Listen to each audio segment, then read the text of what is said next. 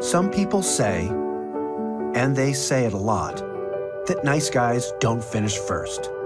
So maybe it's time to reconsider what it means to be first.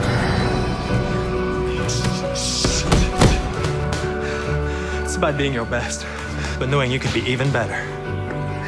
It's being present, but respectful of history. You want to take that back? Yeah. I think you should. Good job. Okay, now go ahead, circle it. It's donating something more valuable than money. It's believing in yourself and something bigger.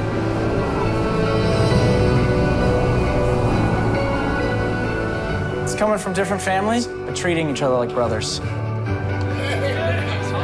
It's not just being a man, it's being a Mason.